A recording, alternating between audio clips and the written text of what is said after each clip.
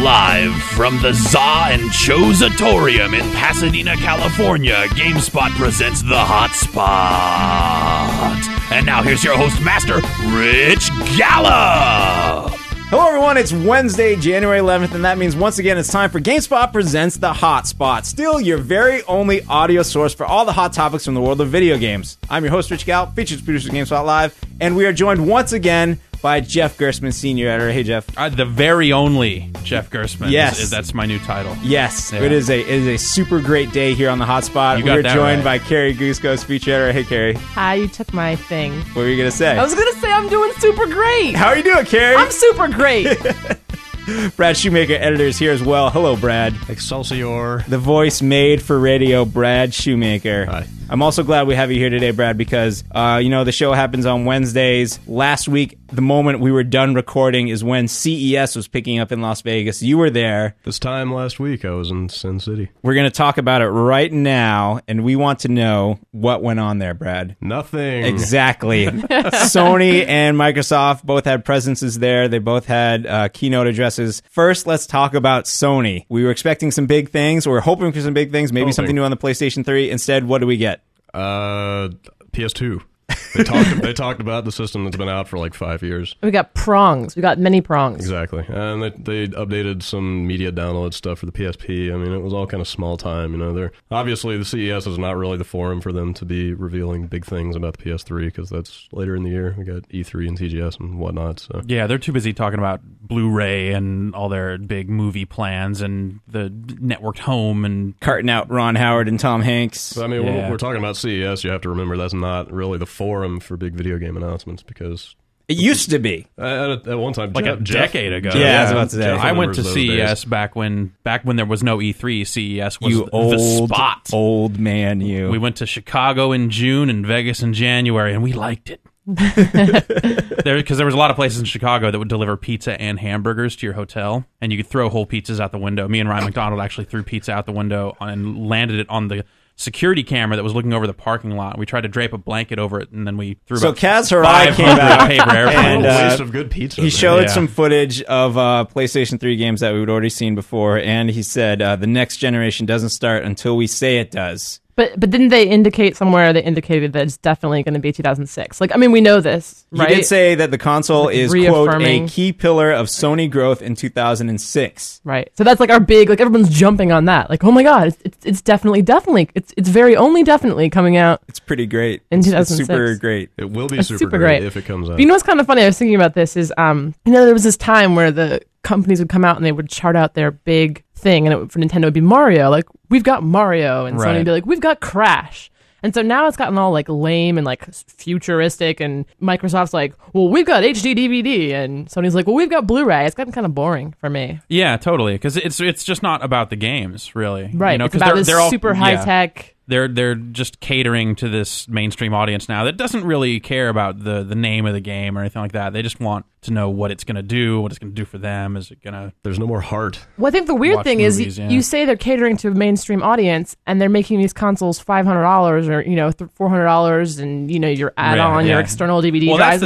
What's mainstream about that? Nothing. You're trying to make this the center of the media experience. You're trying to have everyone get it. You're trying to pull in people, the family that wouldn't play games normally with Bejeweled, but you're putting Bejeweled on a $400 console. How does that pull in? Ultimately, they're going to try and spin it as a value because it does so much. You don't need anything else. You don't need a standalone Blu-ray player because this thing does it, and that's going to be $1,800 for a standalone Blu-ray player. Focus is really what counts here. You would think that they would have learned that focus is what counts. I mean, if the Gizmondo is any indicator. Right, no, yeah, exactly. Or the N-Gage, for that matter. I mean, the N-Gage was in theory, it was a good idea. It was you got an MP3 player, you got a phone, you got your games on here. It would be great if you didn't have to take the battery out to put a new game in. Right. Well, I think that's the difference, is that the N-Gage didn't do any one of those things well at all. Right. Whereas, I use it as an MP3 player, all right. Well, yeah, that's one thing it sort of does, but, you know, a dedicated MP3 player is certainly better. Well, I'm going to cut you guys off because I can tell this kind of thing is going to pop up again in just a couple minutes. Yes, sir. But right now, I want to talk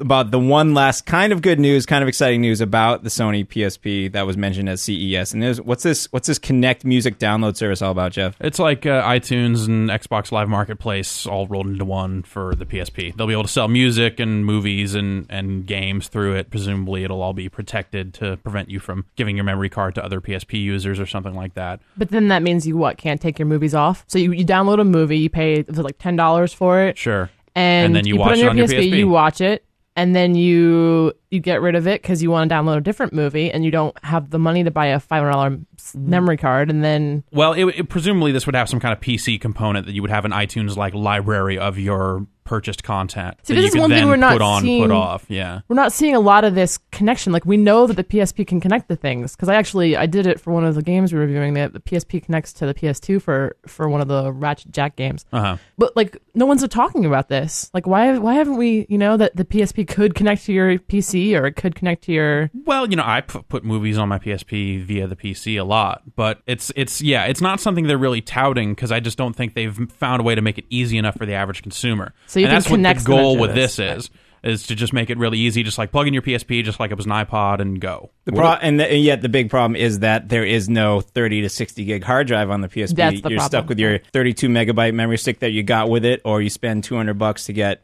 Well, I think, don't they have 4 and 8 gig memory sticks coming? That was one of the things they announced is an 8 gig. How much is stick. it? $1 trillion. Exactly. Yeah, take a guess. That's worth it. So when you're running out of the house, you know, and sometimes, you know, I'm like, oh, I really want to listen to this song, so it takes me like 5 minutes to, you know, get like everything set up for my song. Yeah. Like, I really want to watch Point Break on the way to work today. Yes. So it's going to take me an hour or whatever to, you know. It's like, Johnny Utah on the go. I have a question. What if Sony diverted some of these R&D resources to making PSP games? Oh, no, you didn't. Well, whatever. Yeah, I think the storage problem will be alleviated one way or another. Yeah, we'll see. When they have their hard drive PSP. Will there be a new PSP? Sure. Is that what you're saying? I don't know. An external HD DVD for the PSP. Yeah, exactly. External Blu-ray drive for PSP. Well, I mean, Nintendo has made its own industry out of redesigning its products and reselling them to the same people. So. Yeah, and you're the only 2 people in the world that bought the Micro. I like my Micro. I play my Micro far more than my PSP. Brad, I'll say that right now. Instead of your Micro, you should be playing more Luminous so you can stop getting stomped.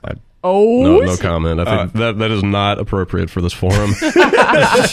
But yeah, no, I mean, all those analysts all along have been saying Sony's going to come out with a hard drive PSP, blah blah blah, and it sounded crazy at the time. But you know, now with them talking about doing stuff like this, it makes a little more sense. And how big would it be? I mean, if the iPod can handle 30 gigs, they could put a flash drive in there that would be look at the iPod Nano. The size of the Nano is minuscule and it has 4 gig. You know, they could make it happen. Or they could just straight up put like an iPod size drive in there and put a 60 gig drive in it if they really wanted to. Just take out the battery. That gives you plenty of room. Exactly. Yeah. You thought the battery life was bad already. Wait till it's spinning a hard drive too. And an optical disc. Right. Yeah. Awesome. All right, enough about Sony. Let's talk about Microsoft. Do we have to? Yes, because they didn't really announce too much either. Nope.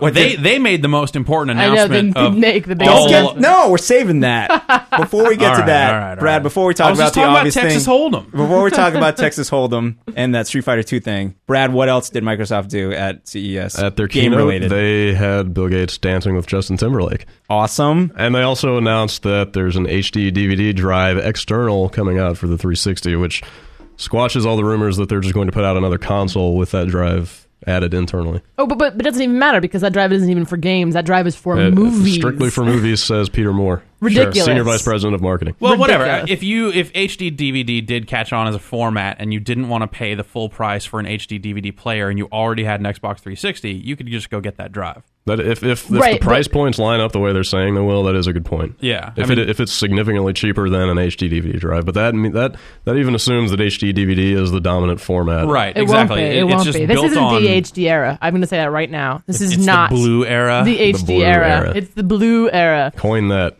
Copyright it. Yeah, blueera.com. Trademarked. Dude. Oh, get on that. Patent pending. So basically, that's all it was. They said that there will be an external HD DVD drive, and they said over and over again that no, it is not for games. Right, Well, which is smart, because if they did that, then not only would you have systems that may or may not have a hard drive, you'd have systems that may or may not have an HD DVD drive, and that's just one too many weird Sega CD like 32X add-ons. And also during CES, Peter Moore told the Japanese site IT Media that a Blu-ray peripheral is also a possibility, depending on had to which tell the format Japanese wins. something. To their credit, they are respecting the fact that the format war is ongoing, and that HD DVD might not come out on top, and they might be making the wrong choice. But I think Moore gave us a line, something to the effect of, ultimately the consumer will decide. So He said, actually, the full line is, I'm old enough to remember Betamax. The consumer in the end will make the decision. And I'm old enough to remember Betamax. And Peter Moore's like, at least 26, yeah, is what you're saying. Exactly. He's at least like 24. He is. Yeah. And actually, we did just look up Betamax on Wikipedia, and the Betamax VHS thing, that went on for like 10 years. More than 10 on the years. consumer front. And beta tapes are still around. They're used in professional video aspect and television. Yeah, because it was TV better quality, broadcasting. just more expensive. Exactly. So do you think he broke that out to be like, remember what happened with Betamax? exactly. Sony lost on that one too. But whatever. I mean, this is not something that's going to be solved anytime soon. I would imagine not within this current generation or the current next generation of video game consoles anyway. During the blue generation? It'll be solved during the blue generation, let me tell you. You have to remember that this is more important for the movie industry than for gaming. I mean, exactly. The DVD sales or home movie sales, I should say, are what are going to be most impacted by the format that they settle on. So yeah, and I actually think that this is going to be a really short format war, because everyone like Peter Moore remembers Betamax and knows how horrible that was and what a process that was. So I think you're going to see sides maybe a little quicker to concede when things aren't going their way, or maybe the hardware manufacturers that are supporting one over the other would be quick to flip-flop. I think you could see, if Blu-ray took off, then Microsoft probably would put out a Blu-ray drive, and they'd be like, all right, here, this is the thing now. Sorry. But you're not going to see all three major manufacturers coming out with Blu-ray consoles or HD DVD consoles. Not yet. Maybe 5 years from now when the next consoles are rolling out. In fact, almost assuredly. Yeah, true. Probably. All right, Jeff, hit us with it. The biggest news of CES, at least according to several GameSpot editors, was what? New paper shredders. Dude, these things shred paper like crazy. CES is insane. And they also, did you see those trucks? They had subwoofers in them that threw for blocks, homie. It was on hit. Street Fighter 2 for the Xbox Live Arcade. Yeah, that's pretty big, too. You achievement point junkie. That's pretty big, too. I'll be able to get a full 200 points out of Street Fighter 2 Hyper Fighting. What is it going to... I mean, I think Bill Gates kind of said it in an offhand manner during the keynote, right? Yeah, basically. Peter Moore actually said someone. it, but they just kind of threw it out there. It didn't make any big deal out of it, but we were all floored in our chairs, and we gripped the armrests as soon as we heard that. And everyone else is like, whatever, man, get on to showing me the Windows Vista. I want to see DirectX 10. Please show me what the new UI is going to look... Yeah, whatever. Street Fighter 2 is Why they gotta be nerds, to, huh? Oh, yeah. She got made fun of last week for using the redneck voice. I love UIs, okay? I love UIs, you know what I'm saying? I know what you're saying. Damn, man. All right, so it's going to be on Xbox Live Arcade. Yeah, and they're basically adding the DOA style, more than two players in a match mode, but they're calling it quarter mode. I love that. Yes, I was putting my quarters up right here. Put your quarter I up. hope you see a quarter on the screen. Like a quarter with your name on it. Exactly. That'd be really funny. You know what? But I don't want them to spill that stuff. It's the kind of thing where it's like people kind of got hip to the lingo, like quarters, and then it's sort of like too late. Well, I know. arcades are dead, so nobody's going to know about it. Shut up, man. I still go to I'm the old arcade. enough to remember quarters and Betamax. Oh. And let me tell you, You can still pool tables. I guess there's still the quarter etiquette. Oh yeah, there definitely is sure. quarter etiquette. Yeah. But yeah, But so, they stole that from us. Sure. yeah. Yeah. because Fully. pool is totally a new thing. Totally new. It's Yeah, arcades were totally. It was like the biggest before game in pool 2004. tables. Yeah. But the thing with Street Fighter 2 is that they haven't necessarily come out and said this is going to be an arcade perfect port of Street Fighter 2 Hyper Fighting. I don't know that it's been publicized, but courtesy of the head guy at Microsoft Casual Games, it's a requirement to be on Xbox Live Arcade that it has to be fully up to Xbox 360 standards. It has to be HD. Okay. It has to play online. Yeah. So, but I'm more meaning this could be the weird anniversary edition Hyper Street Fighter 2 that's instead of Hyper Fighting, the arcade game, which is what it needs to be. So they could still pull a fast one and mess this up. up. Did they disappoint you with Smash TV? No, but I mean, what did Capcom have to do with that? Well, I'm just saying, keep Capcom the faith. over and over again has somehow managed to mess up Street Fighter. So the reason you get a game like Street Fighter 2 is because you're targeting a specific demographic, right? Like people going, dude, Street Fighter 2, which was like all I heard around the office. Yeah, but the thing is like most of the people that played Street Fighter 2 when it was big, like I'd say the majority of them wouldn't know or care. So it is like the minority of us that are like, don't do Champion Edition, don't do World Warriors, do Hyper Fighting, don't do Super Turbo. And to those kids on the forum, they're saying they should do Street Fighter 3 Third Strike. You're all crazy. So there it is, Street Fighter 2. Before we move on, also they did demo Fight Night Round 3. There is the demo available on Xbox Live right now for Xbox 360 owners. That looks really good. Yeah, it's that fun. game looks crazy. And there were some other games on hand, right, Brad? A few, but it wasn't anything we haven't really seen before. I mean, Burnout Revenge for 360 was there, wasn't it, dude? Except for that one. That was the thing that made me go like, man, I should have not gone on vacation. I could have gone to... And Sin, right? Sin Episodes, which is finally the reprisal of Sin, or the revival, I should say. Can it, JC? Yeah, that one.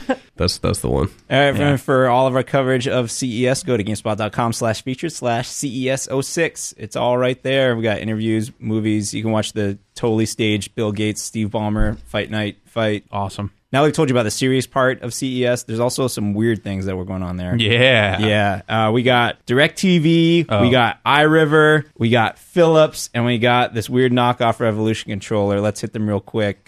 Who knows what I'm talking about? I do. Well, one of the things that I was interested about specifically was the DirecTV thing. Mm-hmm. Yeah. The DirecTV is talking about getting together like gaming tournaments in conjunction with like television programming, et cetera, et cetera. And so what they were trying to do is capitalize, I guess, on the popularity of gaming tournaments and sort of bringing that into the mainstream. And you could sort of, you're hearing a lot of this now, getting people to watch other people. We were saying that in the Street Fighter thing. Like, you can watch people playing Street Fighter and then put your quarter up and it'll be so like the arcade. But dumb, because I could be playing games instead of watching people play exactly. games. And I think one of the things that just struck me about this in particular was that, like, I don't know if the people at DirecTV know competitive gamers, but I used to be really big into sort of competitive Counter-Strike. And I know a lot of people through that. And because did you just say gamer, by the way? Competitive, yeah. Okay. Yeah. That's fine. Why? No, you said gamer. As opposed to what? We need like a buzzer for every time someone says gamer. Oh, okay. Yeah, a competitive game player? A buzzer, and then it says, go work for marketing. Exactly.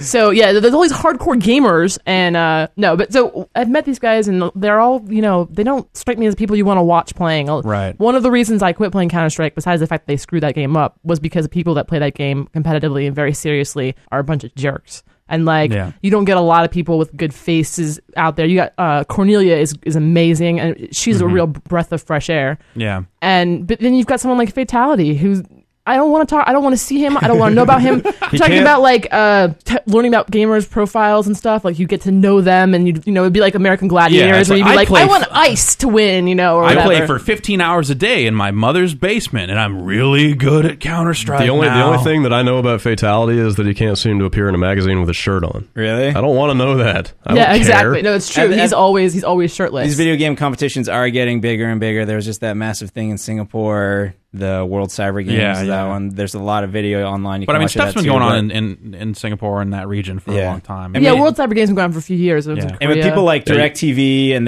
they're teaming up with like Microsoft for it. I mean, all these people with all this money getting into it. At some point, someone's going to say, "All right, let's invest some money in a couple image consultants who are going to give these people the J. Allard treatment." That'd be even better because that would just be so creepy. It would be so weird. Tragic. Here's the thing. Sports are huge. They're on TV all the time, and it is well documented that there are some athletes out there who are jerks who you don't want to hear about, and there are people whose job it is to handle them and make them appear as someone little kids want to be like when they grow up. But not everyone can play sports, and it's true you can't play competitive gaming on the same level, but I think a person who doesn't play Counter-Strike competitively but plays it on their own is going to get a lot closer to the experience than someone who plays backyard football. Well, what I'm saying is that you're worried about you don't want to see these people on TV. Give them a couple years. Well, that's what I'm saying. We have no other choice with athletes.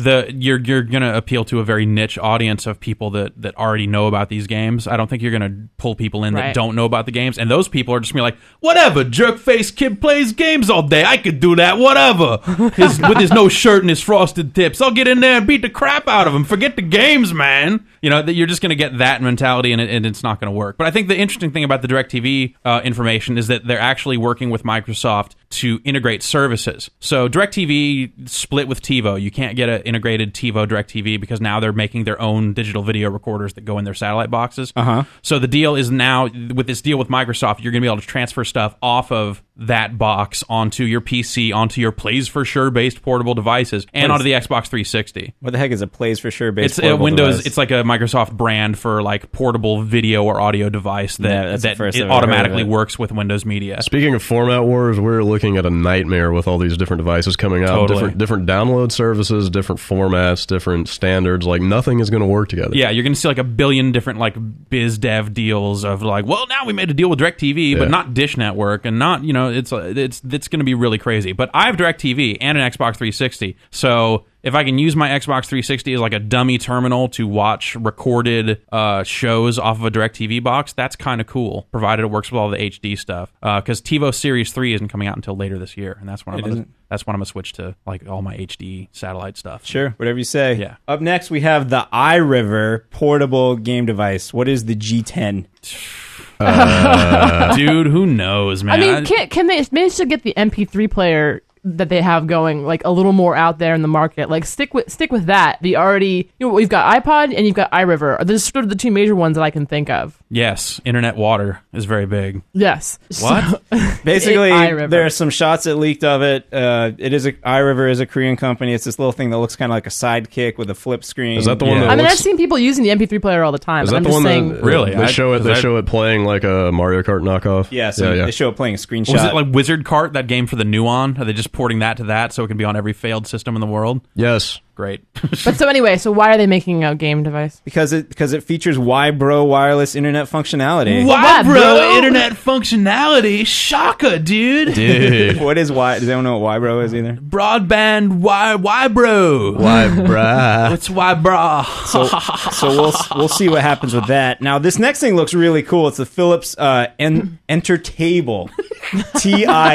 TAIBLE, touchscreen board game table. It does look cool. It looks really cool. Yeah. But you know what it reminds me of? It reminds me of those commercials I've been seeing a lot lately for those things like, I think it's called Seen It, where it's like this thing that you put in your DVD player, and it's like a game for the family, and everyone sits around. You can't touch me. See, I don't even know about this has nothing to do with Seen It. Seen It basically shows you a movie clip and say it's Jurassic Park. It reminds me of these games where you're like, you've got these sort of, or like the Pac-Man in the joystick type of game. Yeah. It's like this game where a person doesn't want to buy a system. Yeah. But they want to like play video games. So you sell them something where it's like contained within. It could be an interactive desk where students or colleagues could work together on a project. Is that not awesome? Or it could be used for like crazy holographic chess where you move the chess pieces around, and whenever you take a piece, it plays wicked animation and heavy metal music. That would be pretty cool. That would be pretty cool. I mean, I'll buy it, but I'm just probably. That's because I'm stupid. My favorite thing about this was this real super derogatory comment. He says, "This contrasts completely to the solitary, isolated environment encouraged by some contemporary console-based electronic games." And it seems so negative. So you're saying that I can't play the Entertable by myself because because you're not one of those codependent, looking for validation type people who need to play with other people. This is like, oh great, I'm already a board game jerk. Maybe I'll get an electronic board game. Hey guys, I brought Trivial Pursuit over. We can have a fun night. I like don't knock Cranium though. Cranium. I will house anyone in this entire building. We're going to hang out at my place. I'll play you in Scrabble, dude. And we're going to play some Boggle. I will play you in and then Scrabble. Later some Upwards if you're up for it.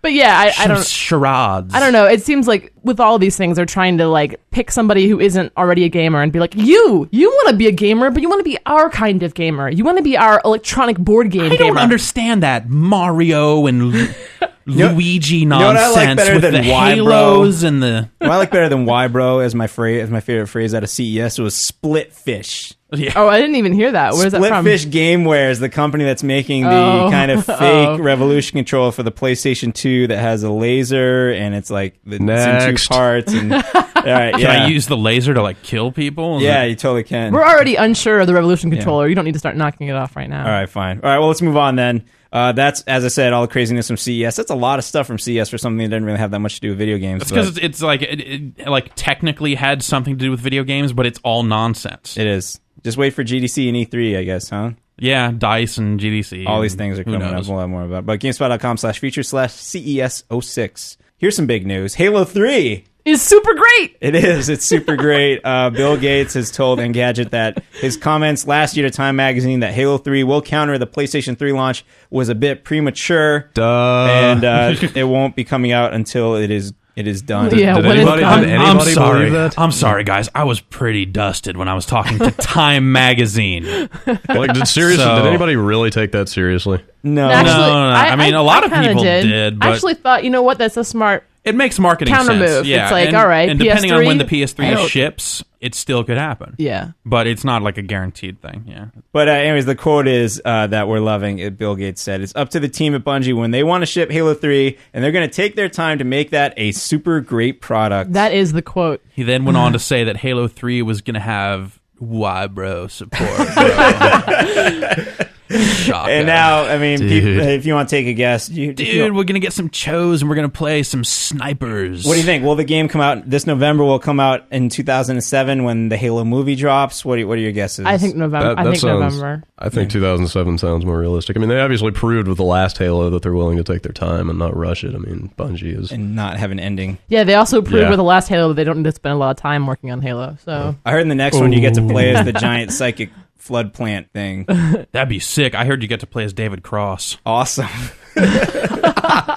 As the whiny Marine. All right, let's talk about one more Xbox 360 game, Elder Scrolls 4 Oblivion, the game which Jeff said for weeks that would not make the launch, and now it's been kicked to March. Apparently, I didn't know about this rumor. There was a rumor that it was going to be on 9 DVDs. Yeah, that was almost like a joke. It was like, dude, the Elder Scrolls games are so massive that this one's going to be on 500 CDs, and like you're gonna have to like wire it into your like brain like Johnny Mnemonic style in order to play it. Like enough it's just Keanu Reeves references, please. Oh yeah, we're doing really well with this.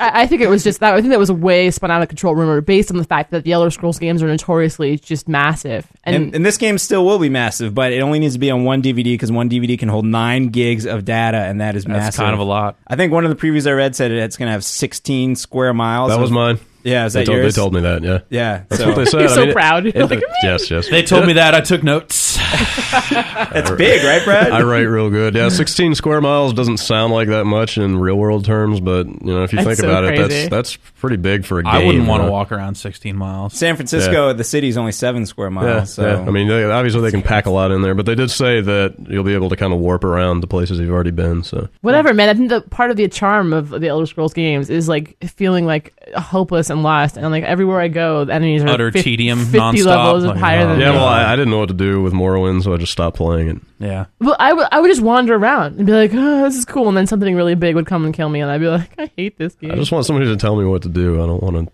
think. Well, but then to do that, you have to like dig through the 800-page strategy guide and be like, okay, what page am I on? What to do if you get lost after completing this quest? If you walked east, turn to page 400. It's just like, whatever. Ooh, text adventure. But Elder Scrolls choose game. your own adventure, Elder Scrolls. That would be so awesome. That would be good. If you shut the game off, you are dead! Patent pending. All right, let's talk about another game that appeals to the nerd in all of us here then, because there are people right now who are very upset at you for knocking Elder Scrolls 4, I can tell. But it looks pretty. Tetris for the DS. Now, Tetris is going to come on 9 discs. Yeah. They're Which releasing an HD DVD add-on. That's crazy. Yeah, the DS doesn't even take discs, so that's going to be pretty awesome. Yeah, the HD, as I said, the HD DVD add-on for the DS. That'd be good. Basically, Nintendo's making it, apparently, and it's going to have, like, extra bonus modes and... that are, like, Mario themes? Yeah, there'll be a bunch of, like, different, like, graphics and backgrounds and themes and stuff. Just so we can reiterate, I mean, has anyone really given a damn about Tetris other than the first, like, than Tetris? No. So why? Why do we keep doing this? Why do we keep four-player online Tetris World? I don't want to play online. Isn't there a I great want to video play review on our Tetris site for Tetris World by myself, and I Yeah. want to make the freaking Kremlin take off. That's all I want to do. So hopefully one of the themes in this is just straight up the Game Boy graphics with put the Kremlin on the top screen, and it just plays the original Game Boy music. That's my what they need to do. nerd heart is beating. Yeah, dude. That's what they need to do. And I wouldn't be surprised if they did. I mean, Yeah, they exactly. should have it. They totally should. They're going to have like a Mario theme, like a Zelda theme. And Ad all that. hoc, ad hoc 10-player bouts. But wireless only 4, like Wi-Fi, but not Wi-Bro. Not why, bro. But Aren't they saying it that will be on the Wi-Fi? Which network. I have to say, why, brah? Yes, Why not yes, have Brad. 10 players? Stop him. Aren't they saying that the touchscreen is somehow going to factor into the gameplay now? I mean, obviously you don't want to mess with Tetris, but I can see it being something like where you tap the screen and you spin it. They do want to mess with Tetris. They're like trying to reinvent water. It's probably just something dumb like you tap the screen to determine which player gets your garbage. Or it might be something where like you tap the screen to spin it and then you can drag it down or whatever. But then you actually just don't play like that. It has nothing to do. And the fact that Tetris is one of the greatest simple games, it's like trying to reinvent water. It's like, believe it. Water plus caffeine. Was it that new 50-cent vitamin water? Like yes, Formula 50 vitamin water. That's what these are. That's what these additional Tetris games are. They're like the 50-cent vitamin water. It's grape flavored. It's pretty good. Well, seriously, it's like flavored water. It's not water anymore. Like you mess with Tetris, maybe it's not Tetris anymore. And you know, since it's Nintendo messing with Tetris and not a third-party company, I have faith that it will be a good game and we will all enjoy it. And they're going to call it Tetris Droppin' Squares. Droppin' Squares. It's very good. Thank you. You should definitely patent that. Dragon shooter. Nice. All right, we got two last stories. Let's hit them real quick because we're running a little over on time. Not that we have a time limit, but there's a New York City councilman. I'm not going to say his name because that's just what he wants. But he wants Sony to pay $20,000 for those graffiti ads we've been talking about, saying that although Sony did pay legally to use these spaces as advertising, for advertising, that this guy says that children are impressionable, and if they see a wall with graffiti on it and they don't know that it's done with permission, it could very well lead them to believing that it's okay for them to do it. Whatever. Maybe they would actually do good graffiti then instead of like, yo mama sucks, like all, just like be like beautiful artistic graffiti. There's some really good looking graffiti murals in New York. There's nothing wrong with promoting it as an art form. Are they famous? Basquiat, the Basquiat one. Yeah, you know what? And everything, Rich Gallup, everything coming out of New York is famous. I know. Including Carrie Goose.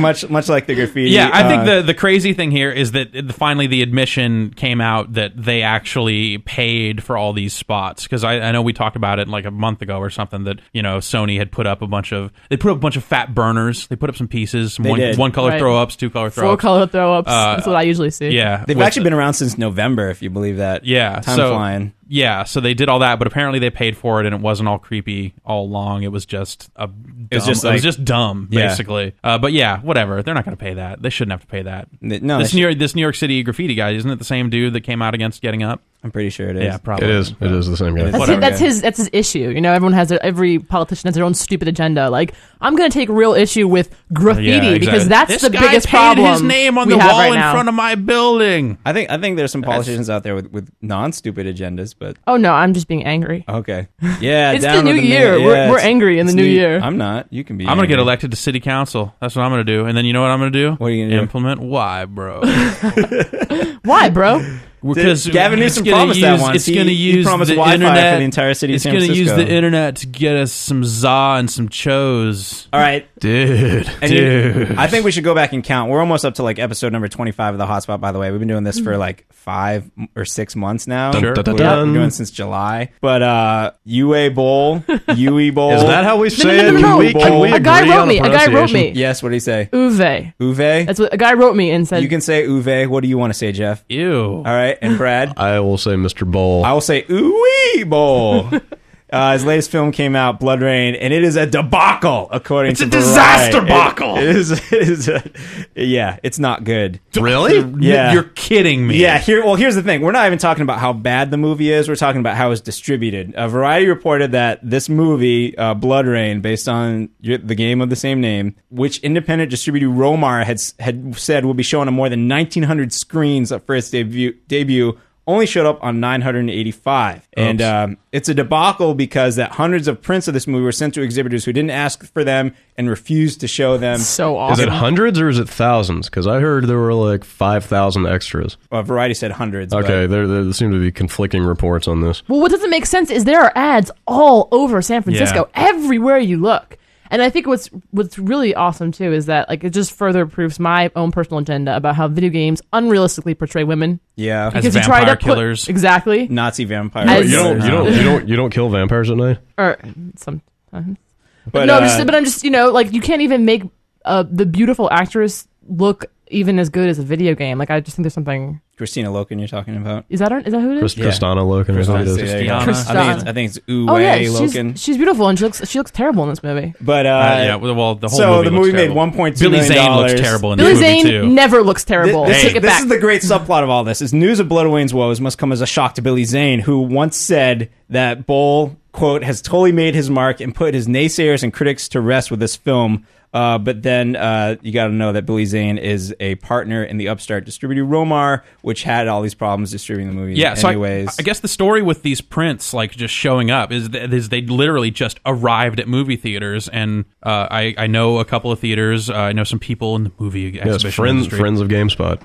And they got prints of the movie just kind of out of the blue, and they can't show them without a schedule, without a booking. It's like it's illegal to show movies if you don't have a booking form, because then you don't kick money back to the company that made it and all this stuff. So to me, it almost seems like they came out and said it'll be on 1900 screens, don't worry, and they had to guarantee that somehow, and then probably just couldn't get enough theaters to take it, so they just sent them out to like fulfill some kind of crazy contractual obligation. Though that is expensive as hell. Is it? Just making prints of a movie and distributing them, it's pricey. Awesome. It's pricey. It's almost as if these people are like exploiting a tax loophole or something. Yeah, it's almost as if German tax law is being exploited. Not like that's ever happened before or anything, but who knows? There have been that rumors, by the way. Look those up on GameSpot. German Tax Loop. Run a search. You'll find Ooh-wee-bo. I saw German Tax Loop the other night. Those guys were pretty good. Their bass player is really hot. Did the freezer suits open for them? The freezer suits were playing, and Late Night Savage. Those guys, they're all pretty.